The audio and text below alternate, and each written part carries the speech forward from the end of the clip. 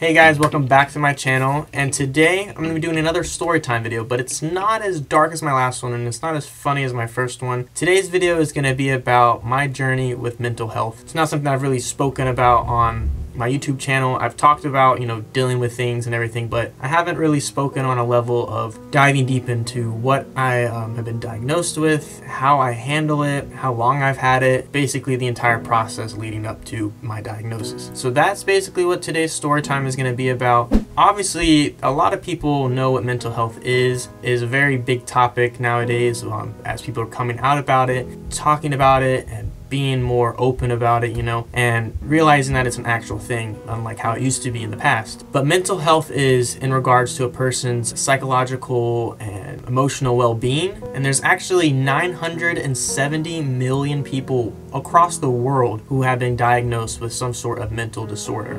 284 million people who are diagnosed with anxiety, and there's 46 million people who've been diagnosed with bipolar disorder. In reality, mental health really affects 1 in 4 people in the world. It shouldn't be looked down upon, and it shouldn't be taken as a joke. All in all, mental health shouldn't define who we are as a person. We should look at it from a different perspective, understand it, just reason with yourself, and just understand that what I'm going through isn't anything abnormal. It is something that a lot of people deal with, and it just shouldn't always be what's on your mind. You shouldn't let it control you. You should just always have some sort of positive outlook on it in the end. So with that being said, back in 2017 at the end of the year, this was whenever I was a senior in high school, I was taking a lot of time into understanding the world around me, and I was noticing how I was slightly a little bit different than other people, and the way they acted, the way they held friendships, the way that they basically in general were as a person and their characteristics,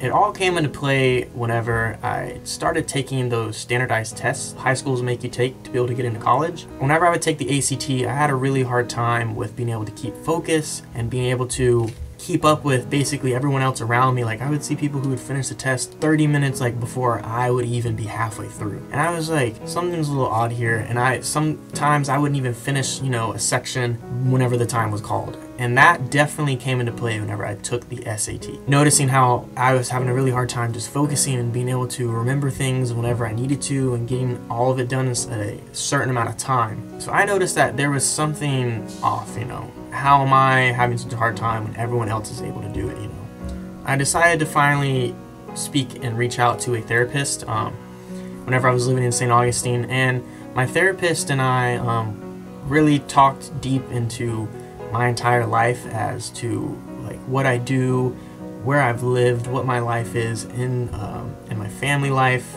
what my life is like at school, work, and what I like doing in my spare time and everything. So after we talked, my therapist diagnosed me with ADHD.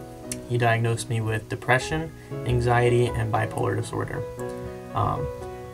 At first, it was a lot for me to take in and just understand that I had all of these symptoms. But after I looked into it and basically had a whole realization with myself, I became very aware that these were problems that I was dealing with for such a long time without understanding what they were. And I just pushed it aside and was just like, oh, it's whatever. But it got to a point where it just started getting the best of me, and I wasn't able to control it because I didn't really know what was even going on. So after reaching out and actually speaking with a therapist, it really helped me to understand what I'm going through. And the only problem that I had with that is what made me this way. And my therapist, after speaking with him, obviously helped me narrow it down as to what might have been causing all of this all along to just gradually build up over time to get to the point where I felt like it was actually time to speak with somebody, to where I was diagnosed with all of my mental health disorders. If you're new to my channel, I'm constantly moving around. I was born in North Carolina, and then I moved to South Georgia, and then I moved up to Norfolk, Virginia, and I moved back to the same area in South Georgia, and then I moved to North Florida, and after that I moved to South Florida, and then now I moved up here to Northern Virginia. And everywhere I lived for about 4 years, and I would go through each grade of school in that area. Like I would be in elementary school in one area, middle school in one area, and then high school in the other. And it came into play with me building friendships with people, because whenever I would live in an area, I would become very close friends with a lot of people. And whenever it came time to move away, I would get detached and taken away from those people, and I'd have to build new friendships again. And it got to a point where it was just like again and again and again. And whenever I'd move away, I'd have a hard time keeping up with those people, and it would take a toll on me.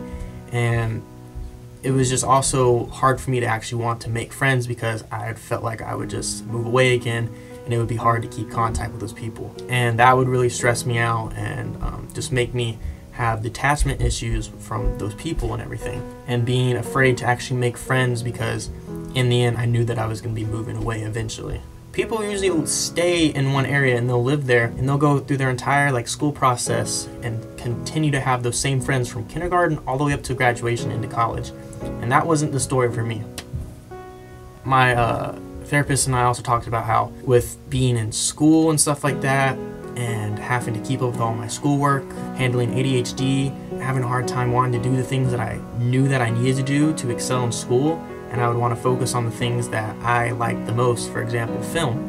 And I would excel in those types of classes, but I would have a very hard time keeping up with the classes that I actually needed to be focusing in, like English, math, so on and so forth. Bipolar disorder is, to this day, just a very confusing one, because I don't know why I get so irritable sometimes. I just think I have a hard time handling situations sometimes, and it's known to be a genetic thing, and I know my family does deal with bipolar disorder. In the end, with the way that I handle it is a bit more complex for me to understand, so that one's always been a very kind of confusing one for me.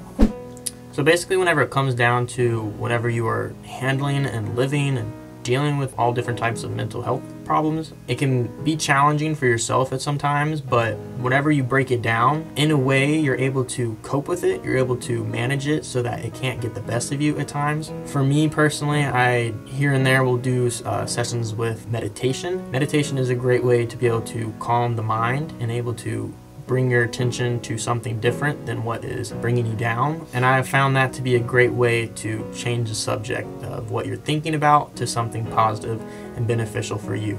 And definitely speaking with therapists and psychiatrists have been a great way to understand what I'm going through. And another great way with managing it and coping is understanding that you're not alone, and that you're not the only person that is handling these types of situations. It's different for everybody, but for you in particular, just knowing that there's other people that are going through something that you're going through is a great way with understanding that you're not the only one who's feeling this way, and that it shouldn't scare you.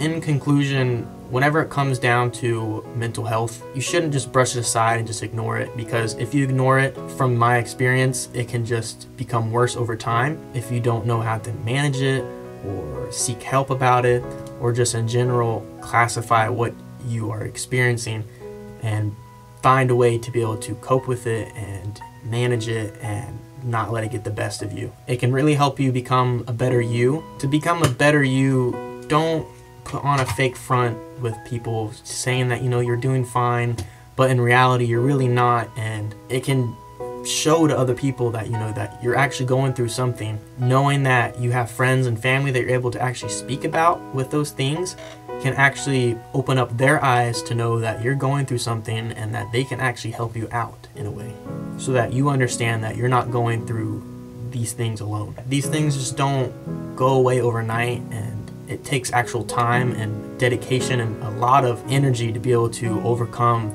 certain mental health problems, and they may either go away or they could be with you for your entire life. It's just all about how you handle them, how you perceive them and how you're actually able to work with it and not just to ignore it. Realizing all of this, it definitely helped me become a better me, so I understand how I function as a person and how I interact with other people so that it doesn't always get the best of me. I have my moments here and there, but in the end, always find a way to be able to overcome it. Basically, reach a new level of understanding of myself, just knowing that it's always going to get better and that there's always the next day, the following day, and each day is always a new day to be able to take on a new challenge and understand yourself more so that it can help you succeed later down the road in life, so that you understand who you are and what you can give to the world around you.